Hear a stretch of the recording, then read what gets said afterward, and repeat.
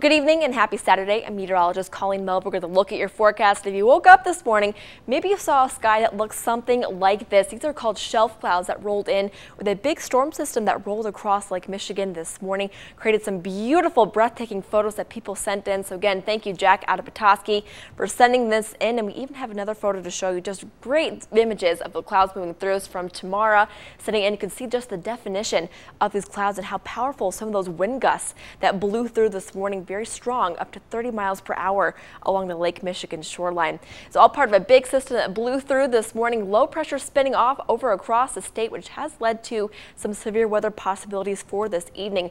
Areas shaded in red are under a tornado watch until midnight tonight. And here's a closer look at the counties that are impacted under this watch. Anywhere from the Isabella County southward through Grand Rapids, even to the Ohio-Indiana border. Those counties, again, under a tornado watch until midnight tonight. That has the possibility of producing a few stronger storms with this system.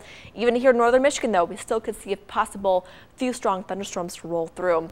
Temperatures in the 80s for this evening, not quite as hot as what we were expecting. We were expecting those highs to be in the low 90s for several spots, but those morning showers and storms left some lingering cloud cover, which really caused our temperatures to not warm up to what we were expecting. So some of you may be thinking that's fantastic news. So here's a look at Stormcast this evening. We are going to continue to see a chance for the potential of some severe weather to roll through northern Michigan. Some showers and storms are expected tonight into the overnight hours into the day tomorrow on Sunday, where we do dry out later into the day. We are going to see partly sunny skies into the day on Sunday, a mix of some sunshine and clouds. Very humid once again. It's going to feel like it's the 90-degree temperatures once again, as our lows are going to be very sticky, almost to 70 degrees overnight tonight. So we're not expecting a huge cool down tonight into the day. Tomorrow, more sunshine to be seen into the day on Monday as well, before a cool down is expected later into the day. A cold front passing through is going to lower those humidity values back to comfortable ranges, as well as our temperatures back into the 70s for daytime highs on Tuesday and Wednesday.